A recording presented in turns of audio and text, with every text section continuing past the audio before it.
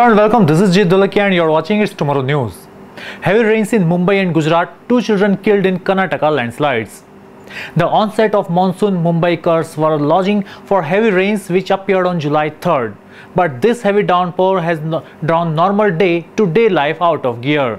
Many low-lying areas in Mumbai and suburbs are flooded.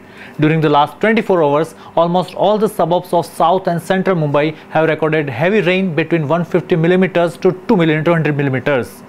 Cumulative rainfall of most of the stations can be somewhere between 400 and 500 mm.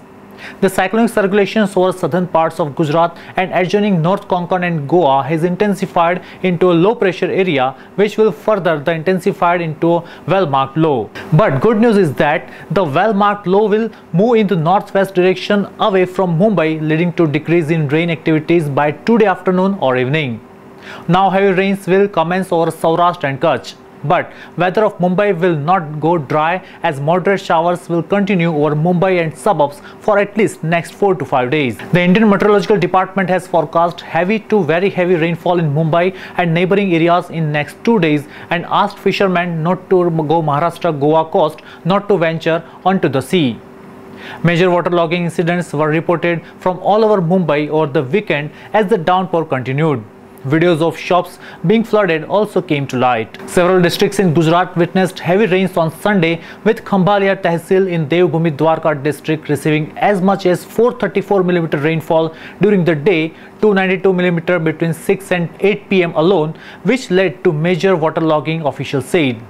Heavy rains also lashed part of Porbandar, Gir Somnath, Junagadh and Amreli districts in Saurashtra region as well as Valsad and Navsari districts in South Gujarat throughout the day, they said. The Ahmedabad center of the Indian Meteorological Department predicted heavy to very heavy rainfall in Saurashtra, North and South Gujarat over the next 3 days.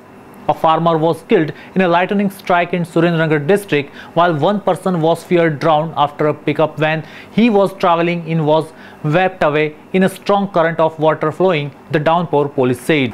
As per the IMD's Ahmedabad Met Center's low pressure area has formed over Kutch and neighbouring regions, which is very likely to become more marked during the next 24 hours.